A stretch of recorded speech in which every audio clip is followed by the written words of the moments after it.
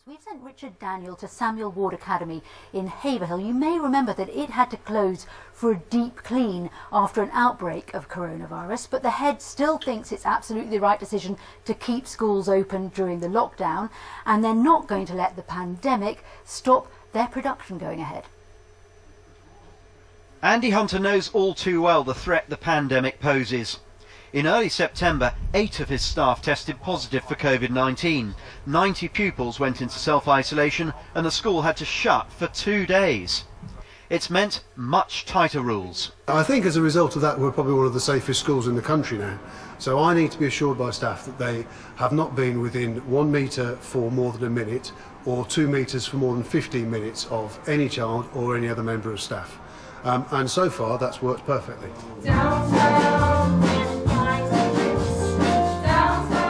Tonight, the first of 3 live performances of Little Shop of Horrors.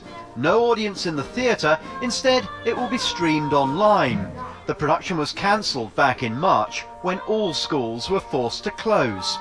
We just had to get it off the ground. We've had to change a lot of things. They're all blocked in their year group zones. We had to make sure that when the chorus and all the students are on stage at the same time in the bigger groups, they have to be on for no more than 3 or 4 minutes. As soon as they get backstage, again, masks go on in their seating plan. The first, week of rehearsals, it was strange because obviously when you're singing, the face mask, it's in your face. So it was definitely strange. But I think once we got used to it, it was actually all right. It's about 4 weeks ago, got the news that we're gonna do this live stream and get it going, and it's such a massive relief, and it's so amazing. It's so fun seeing all the lighting and the cameras getting ready in the stage for the first time. It's just, it's crazy. The school hopes teacher assessments will form part of next summer's delayed GCSEs and A-levels, and it doesn't think calls to shut schools during this second lockdown are justified. We've had a number of cases of students testing positive so far this term, and in every case we've been able to stop the transmission before it gets to any other student. So at the minute it feels safe to be here. It feels like our mechanisms are keeping children safe.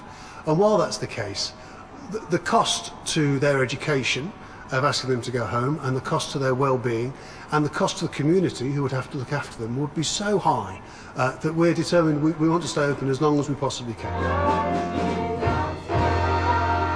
It's been a time like no other. This school is proud at how its pupils continue to take new challenges in their stride.